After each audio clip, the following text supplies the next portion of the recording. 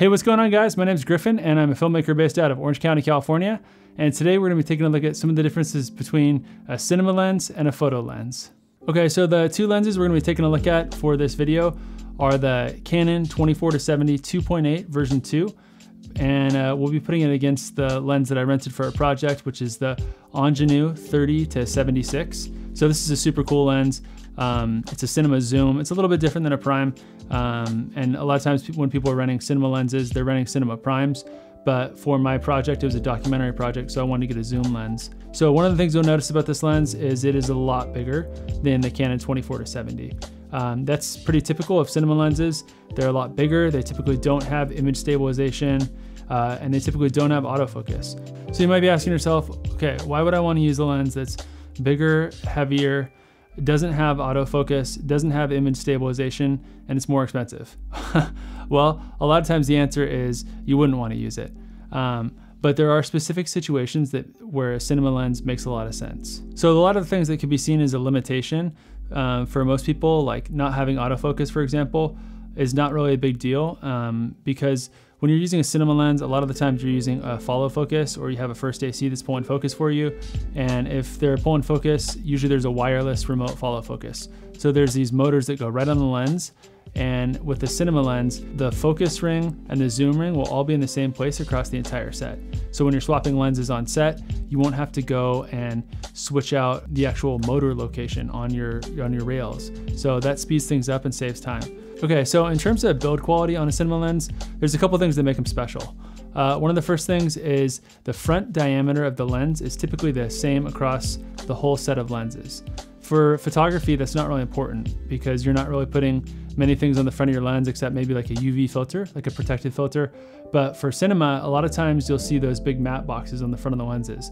Now, the reason that it's important that the diameter of the lens is the same across the whole set is when you're having your AC swap the lenses, it's going to make things a lot easier and smoother if it's the exact same size, so you don't have to be using step-up rings or step-down rings to make it fit in the matte box. So another benefit with cinema lenses, specifically with cinema zoom lenses, is they don't extend or retract when you are zooming in or zooming out.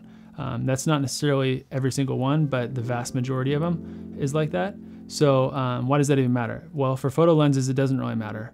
But for cinema lenses, if you're gonna have a matte box that's connected to like 15mm rails, it can't really extend or retract without the matte box getting in its way. Okay, so jumping into some of the optical reasons of why you'd actually want to use a cinema lens. One of the really cool things about them is there's no focus breathing typically for most cinema lenses, and there are some cinema lenses that do have focus breathing. So what is focus breathing anyway? So basically what it is, it's when you're racking from close focus to far focus, it sort of like zooms in, so to speak. So you can see on this image right here, the first image, here's the Angenieux 30-76, and you'll see as I rack focus from far to close, it doesn't sort of zoom in. It doesn't change your framing at all. And then here's the Canon 24-70, and you can see as I zoom far and then I come back, you can sort of see it zooming in. If you watch the edge of the car right there, you can see how it changes the framing a little bit. And whereas for a photo lens, that typically wouldn't be a big deal if you're taking pictures of things, or if you're like on a lower budget cinema application, it's also not gonna really matter too much. So that's why it's not as important for a lot of photo lenses. The manufacturers don't really care about that when they're making it. But for a cinema lens, it's really important because the director or the cinematographer, they really need to be able to control exactly what is and isn't in the shot. So that's why it becomes super important, because you can get more critical framing if you don't have any focus breathing. And on top of that, just as far as aesthetically, in my opinion, I think it looks a lot nicer if there's no focus breathing. And I think most people probably wouldn't notice, to be honest with you, but there are people with like a little bit more of a discerning eye, and they can kind of tell if they see focus breathing. In my opinion, when I see it, like even in some movies, like I just watched a movie with my fiance Delaney, and the cinematographer's lens, they actually had a lot of focus breathing, and I kept noticing, I was like, man, that's just so distracting. It kind of like takes me out of the story a little bit. So that's another reason why you'd want to use a cinema lens. So another cool thing about cinema lenses is they are typically parafocal. So what does that mean?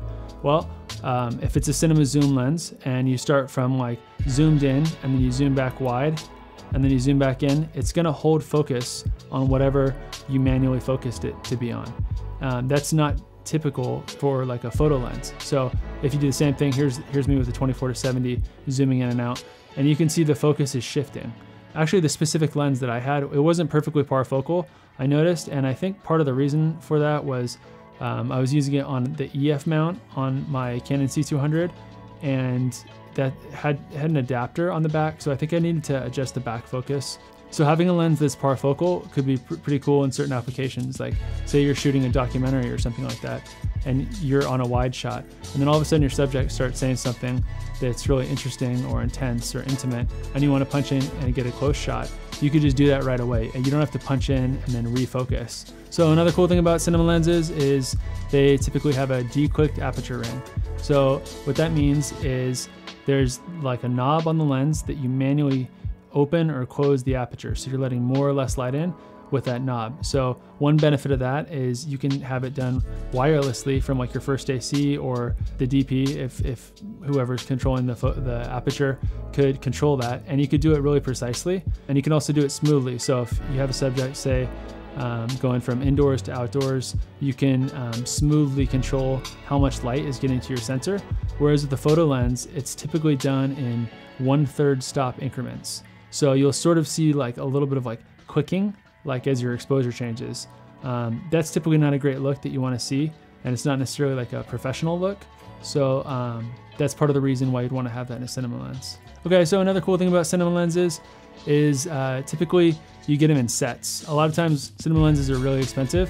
Like for example, this lens, the Angenieux 30-76, I think it goes for close to 20 grand. And the Canon 24-70, which is kind of like a similar lens, but for photography, goes for, I believe it's like 1,600 bucks now, which is still not a cheap lens at all. And that lens is my own. I actually own that lens. I don't own the Angenieux lens. Unfortunately, I wish I did. But so maybe you rent like a wide zoom and a tighter zoom, or you rent, if you're renting primes, maybe you'll rent like 3 to 5 primes, and the look is gonna match across the whole set. If you have a little more of like a corporate project, you're probably gonna want something a little more clean, not as many like chromatic aberrations or flaring or anything like that. Whereas like with this look right here, this is with the Kawa anamorphic lenses, and you can see it's got crazy flares. But for the project, I thought it made sense, and it's kind of added to the intensity, and it's pretty fun. So that's why I picked that lens set, and the flares and the look matches across the whole set. So another cool thing with the cinema lenses is they typically have a really long focus throw. When you're focusing, if you're using your hand or if you're using a manual follow focus or a wireless follow focus, there's gonna be like more travel, and you can be a little more precise with how you focus. Whereas on a photo lens, it's got a really short focus throw. So you really kind of don't have as much of a chance of hitting perfect focus. And also the focus markings on the lens. So here on the cinema lens, you can see it's got all the focus markings. It's basically telling you exactly where you need to be to hit perfect focus. And you can have your subject there. So if you have talent and they can walk and hit their marks, you can measure that before you do your take. And then you can know, okay, I need to be right at 10 feet or whatever to hit perfect focus. And you can do it on a repeatable basis. Whereas with the photo lens, like the 24-70 here, you can see it doesn't have any specific focus markings on it, except for like a little tiny thing on top of the lens, which is like, it's super hard to see. So in terms of size and weight, typically cinema lenses are quite a bit bigger and quite a bit heavier. So there's some positives and negatives of that.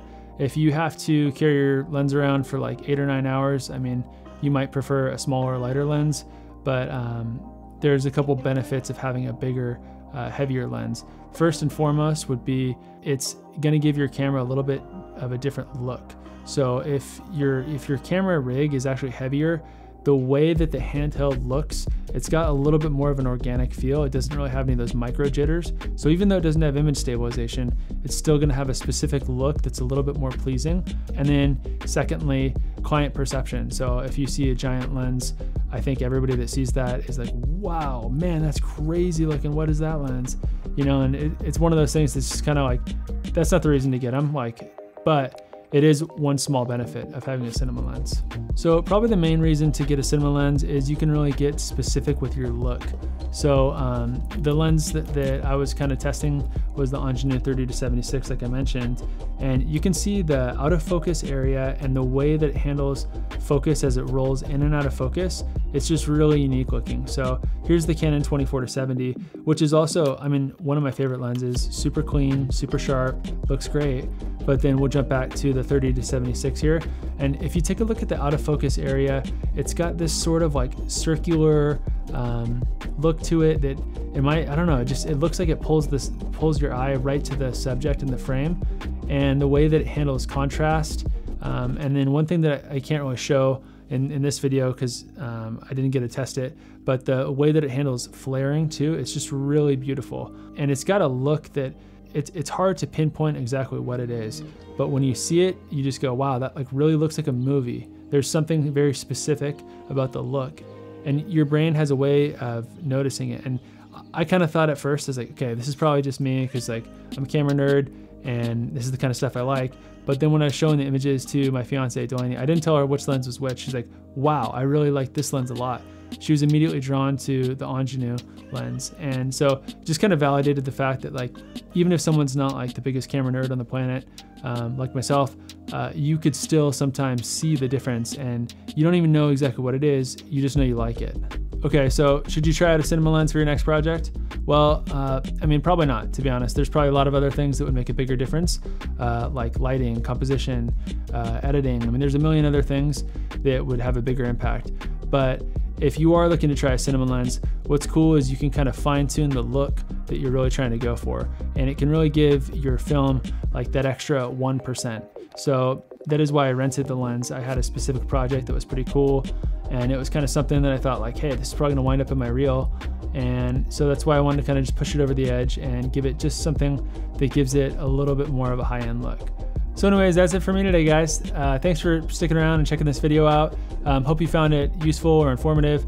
And if you like this kind of video, maybe consider hitting that subscribe button, and I'll see you guys in the next one. Take care.